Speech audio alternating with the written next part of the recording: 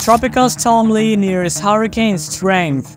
Expected to be extremely dangerous hurricane by weekend. It's expected that Lee will continue to rapidly strengthen. It is anticipated that Lee will become a hurricane later Wednesday, and in a couple of days, a strong hurricane, the center continued. Meteorologists say it's still too early to predict where Lee is heading in the United States.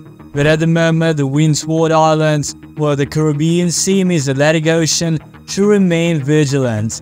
Lee could impact the Leeward Island this weekend, according to the center.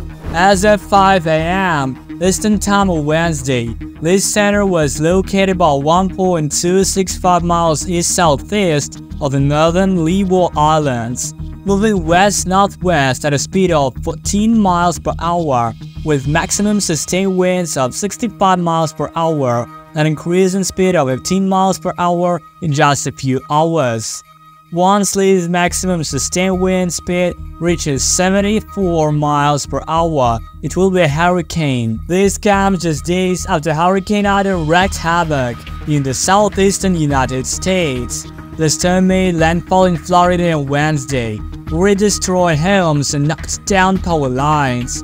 It then headed northeast, battering Georgia, flooding many beaches in South Carolina, and spilling seawater into the streets of downtown Charleston. In North Carolina, Whiteville received over 9 inches of rain, causing flooding in the city center. The data claimed at least 2 lives, one in Florida and another in Georgia. The question is not about when Lee undergoes rapid intensification.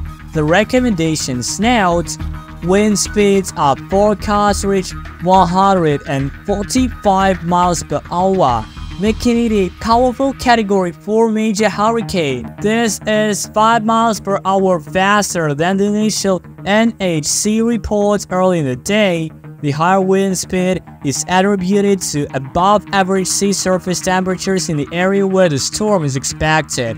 The system should be moving over record waters east of the Lesser Antilles. Meteorologists say such water temperatures are typically found in the Gulf of Mexico, not the much cooler ocean. Overall picture, according to the current forecast, the storm is moving west-northwestward to the north of the Lesser Antilles, including Puerto Rico. Computer models are nearly unanimous that this storm will become a major Category 4 or 5 hurricane over the next several days, which a clear potential for rapid strengthening. Florida Governor Ron DeSantis declared a state of emergency for much of the Gulf of Mexico coast on Saturday, that meteorologists predicted that a weather system near the Mexican coast could soon become a tropical storm and move into the area. The National Hurricane Center reports a 70% chance that the system will become a tropical storm by Thursday, and a 90% chance overall. Another destructive hurricane this season can set the monkey back once again,